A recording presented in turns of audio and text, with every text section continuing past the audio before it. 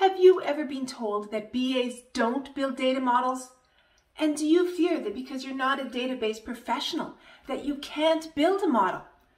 My name is Stephanie Lockman-Doucette, and I would like to reassure you that business analysts are the absolutely best professionals to prepare data models. Welcome to Projerra, the channel dedicated to practical perspectives in business analysis and IT project management. In this video, I will share my practical perspectives on what is a data model, 2 types of data models, 3 levels of data models, and why BAs are great data modelers. And to help you understand why BAs are such great data modelers, I'm going to toss in a few practical examples, including how to construct a data model and the concept of cardinality.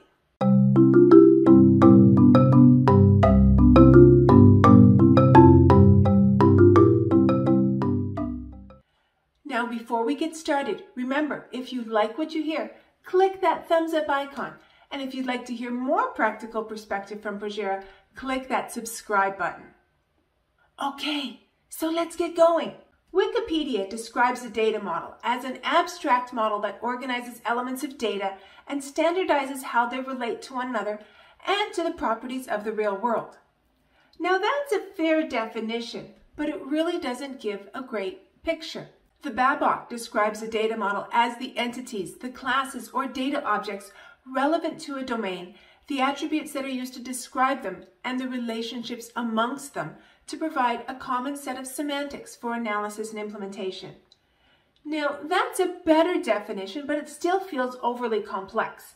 And when I hear that phrase, semantics for analysis, that triggers alarm bells that this must be translated into business executive speak.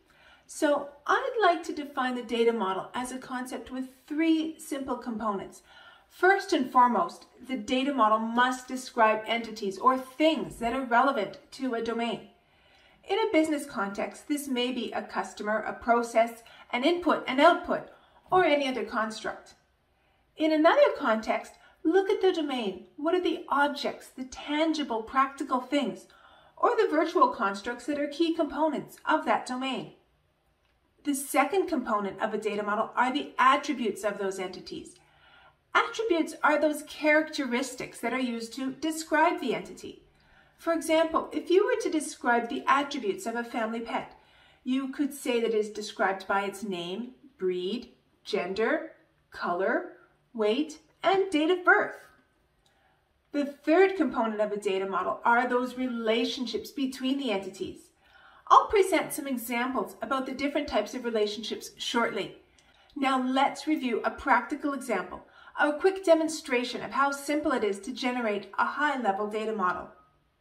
Let's consider an e-commerce company that is selling books, both hardcover, softcover, and ebooks.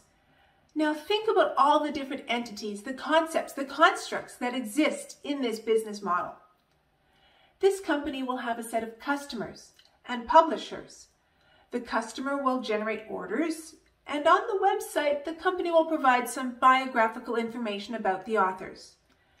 Together, these 5 elements are the entities, the objects in our model. In a real e-commerce model, there would be several other entities, but for our example, 5 will do just fine. Now let's think about the attributes of these objects. A book will have a title, an author, and a publisher, and perhaps data about publishing date and the unit price. There are many other attributes that could be considered, but for our example, that'll be enough. So how does one describe a publisher? Well, it has a name and an address and some information about a key contact. Customers have a name, address, email address, and telephone number. Again, in a real commercial scenario, you may want to model other attributes. You may want to distinguish between billing address and shipping address, and you may want to list several email addresses and telephone numbers. How these ideas can be modeled will be discussed in another video.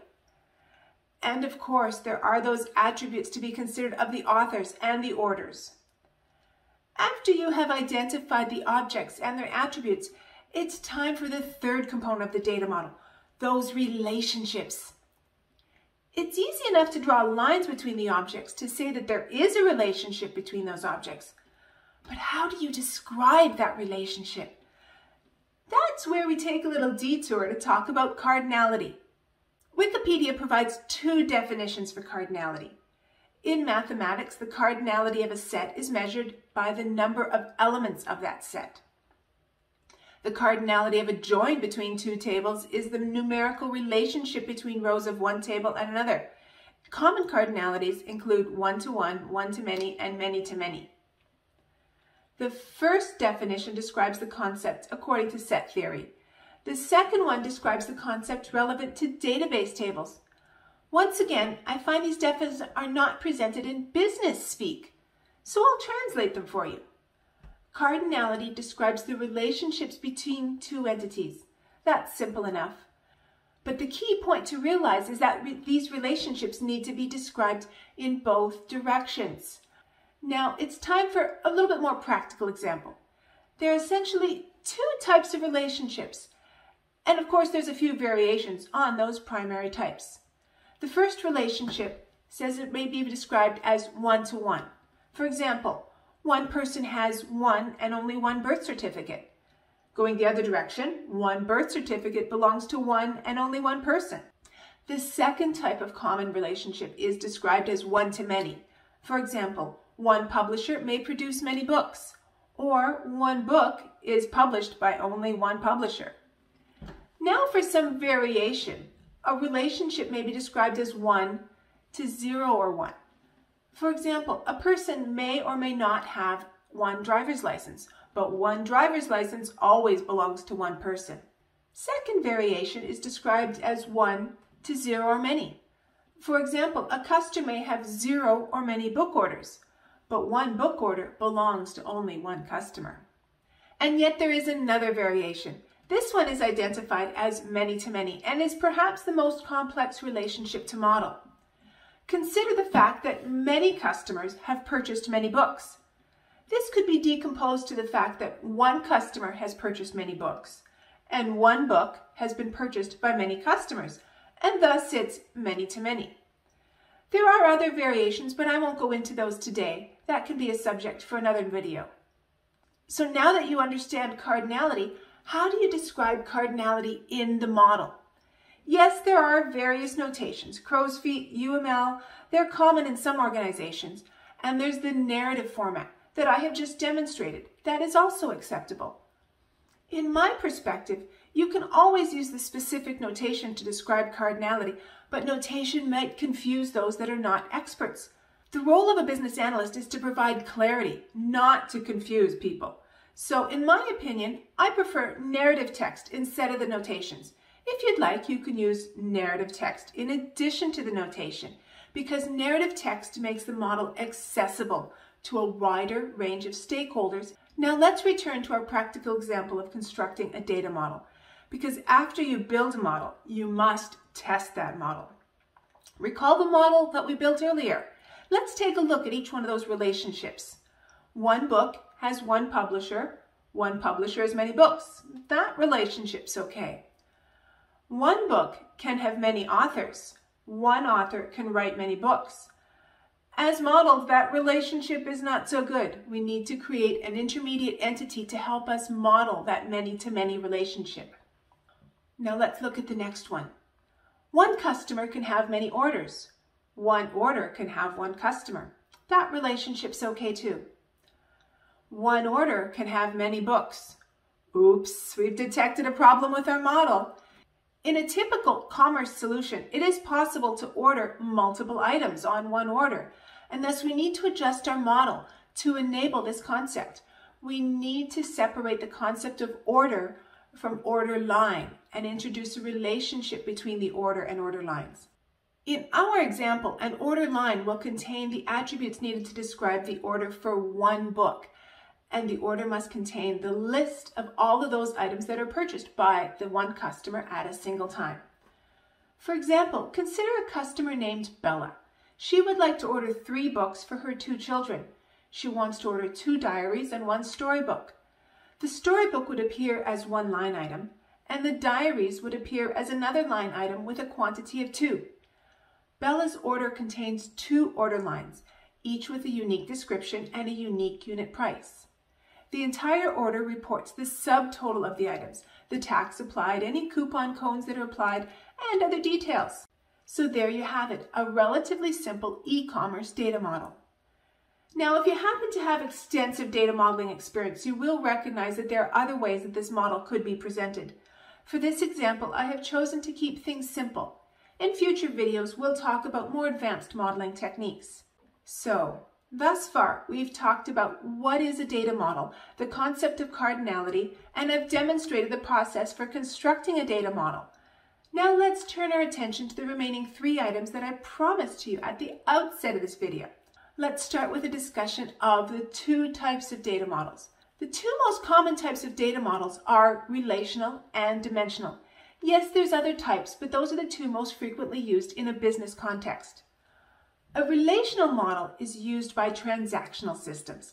It is designed to support fast processing and fast write, and thus there's no or minimum data duplication. Information that can be derived or calculated will be done so when it is required. It is in a format that's commonly referred to as third normal form. A dimensional model is used by reporting systems or business intelligence systems. It's designed for fast recall, and thus data must be repeated or duplicated in order to support fast read. Calculations are minimized. It is in a format referred to as a star schema. The relational model is the type of model that we demonstrated today. The star schema will be demonstrated another day. Now let's talk about the 3 levels of data models. First, there is the conceptual model. It identifies entities and relationships, but no attributes. It may describe the cardinality of the relationship, but that's not required. The most important thing is to realize that the model is technology independent. It doesn't know or care whether you're storing the information in SAP or Oracle or a spreadsheet or a filing cabinet. It represents the business concepts and the business relationships. And thus, these types of models can and should be prepared by business analysts.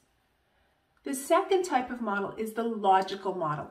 It extends the conceptual model to include attributes associated with the entities and the cardinality of those relationships. Again, the model must be technology agnostic because it's representing data and information in business terms. These types of models can and should be prepared by business analysts as well. The third type of model is the physical model. It extends and translates the logical model into the physical representation that will be used inside the database. As data types that are available in databases are dependent upon that particular technology, this model is technology dependent. Furthermore, this model considers various other non-functional requirements, such as data security, concurrency, performance, and other factors. These types of models should be prepared by members of the I team that are responsible for implementing the database. But BAs should be consulted in the preparation of that physical database because BAs understand how the business will be using the data and the information contained within. So, just to recap, BAs should prepare conceptual and logical models because they represent business processes and business data. And BAs should be consulted in the physical model to ensure that the appropriate data types are chosen. For example, consider customer number. Is it really a number? Is it a series of letters? Is it alphanumeric? The IT team needs to understand what the number is. Maybe it's not really a number at all. That leads me to my opinion on why BAs are great data modelers. BAs understand the business. They know the business stakeholders, they understand the business concepts and the constructs. They understand how the data will be generated, read, and analyzed by the business. They understand the relationships between the entities and the cardinality of the relationships. BAs understand the data. So who better to model the data than a business analyst? So there you have it, a quick introduction to what is data modeling, including a demonstration of the process for construction of a model and the concept of cardinality. We've also had a brief discussion on the 2 types of models, 3 levels of data models, and a little bit of practical Projerra perspective on why BAs are great data modelers. It's been my pleasure to share these insights with you today. My name is Stephanie Lockman-Doucette, and this is Projerra. the channel dedicated to practical perspectives in business analysis and IT project management. Please take a moment to click that thumbs up icon and subscribe, and share this video with your colleagues. They might find some value in it as well. Of course, if you'd like to get your practical perspective direct from me, why don't you connect with me on LinkedIn or follow one of my public pages on Facebook? Also take a moment to visit Projerra Academy. On this site, I have a collection of courses that will help aspiring PMs and BAs acquire the skills they need to excel in this dynamic and inspiring career choice. Finally, I'd love to hear from you. Do you have a question or a comment? Leave a note in that section below. Until next time.